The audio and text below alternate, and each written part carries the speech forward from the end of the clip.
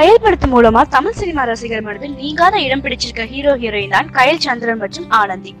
இவங்க 2 பேரும் மறுபடியும் சேர்ந்து நடிச்சிருக்க இந்த படம் பேரு தான் ரூபாய். இந்த படத்தை யாரு இயக்கினாங்கன்னு பாத்தீங்கன்னா அன்பழகன் அவர்கள் இயக்கி வந்துட்டு இருக்காரு. அவற்ற படம் எப்படி இருக்கு, படம் எப்படி போயிட்டு இருக்குன்னு கேட்டதுக்கு ரொம்ப அழகா தெளிவா ஒரு பதில் சொல்லியிருக்காரு. பாடல்கள் இமான் மற்றும் யுகபாரதி காம்பினேஷன்ல ரொம்ப அழகா வந்திருக்கு. ஒளிப்பதிவு மிக பிரம்மாண்டமாக வந்திருக்கு. அந்த படம் பயணம் தொடர்பான படம். எப்படி கயல் படம் ஒரு பயணம் தொடர்பாக இருந்துச்சோ அதே மாதிரிதான் இதுவும் வந்திருக்கு. இந்த படத்துல ஹீரோவோட பேர் என்னன்னு பாத்தீங்கன்னா பரணி. ஹீரோக்கு ஃப்ரெண்டு ஒருத்தர் வந்திருக்காரு, கிஷோர் ரவிச்சந்திரன். அவரோட பேரு பாபு. இவங்க 2 பேரும் சொந்தமா ஒரு லாரி வச்சிருக்காங்க.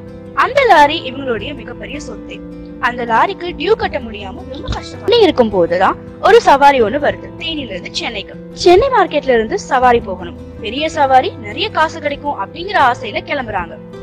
சினி ஜெயின் சார் ரொம்ப நாள் கழிச்சு மிக அழகான ஒரு கதாபாத்திரத்துல நடிச்சிருக்காரு.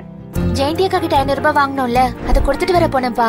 கஷ்டம் தான் அவங்க கிட்ட 500 ரூபாய் கடை வாங்கணும். வாங்கினது யாரா திருப்பி கொடுப்பாங்களா? சினி ஜெயின் சார் குங்குமராஜனாக நடிச்சிருக்காரு. கயல், ஆனந்தி பொன்னிங்கிற கேரக்டர் நடிச்சிருக்காங்க. இவங்க 2 பேரும் இடையில சந்திக்கிறாங்க. சந்திக்கிற நாள்ல இருந்து நிறைய பிரச்சனையை சந்திக்கிறாங்க. அந்த பிரச்சனையில இருந்து எப்படி வெளியே வராங்க, வந்தாங்களா இல்லையா அப்படிங்கறதுதான் மீதி கதை.